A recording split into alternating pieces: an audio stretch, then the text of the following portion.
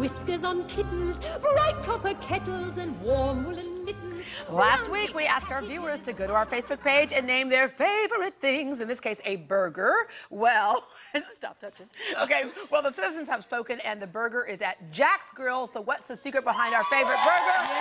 Tito Iosa is at the Jax location on Shepherd with the answer. Hello there, Tito. Hello, how you doing there, right? We're doing good. I got Cheryl Underwood with us, too. She's staring down this burger. She Hola, wants Tito! Hey, hello, ¿cómo estás? Bien. Okay, let's talk about, speaking of bien, let's talk about what makes this burger so good. Because you can have that piece of meat, but how you prepare that piece of meat is what makes a great burger. It's very easy, though. Let me explain you something first. We have the grill over here, and these are our raw hamburgers. Fresh one, because we have hamburgers come delivered every day. And this is our secret. We have over here some seasoned salt, garlic powder, onion powder, and black pepper. We combine all those four together to put in the shaker, and then we start shaking everything over here. That we call the matcha powder. So we put everything over here, and then we just dump it on the grill. Yeah, and grilling it is what gives it that grilled taste, makes it a good burger. This grill is over 1,600 degrees.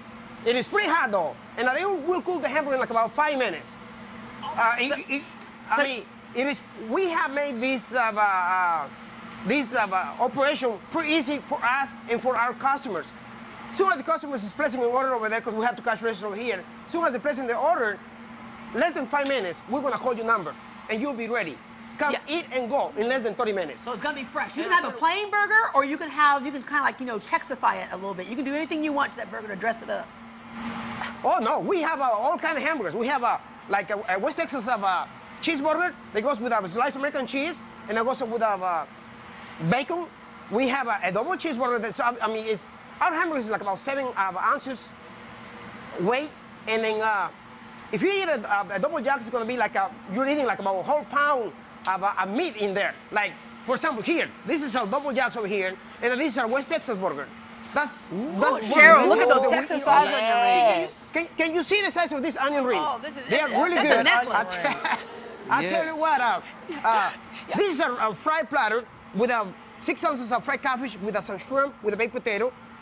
These are mesquite grilled salmon, and we have this salad. It is really good. We call it Fiesta salad. Goes with the blackened grilled chicken. It is great. And Tito, I got to tell you, all your food is great. We love the atmosphere as well. We know that on Friday nights you can do some Zydeco dancing and the whole bit. So I'm hungry right now. We're going to come see you, Tito. Okay, I'm going to bite it. She's going to bite it.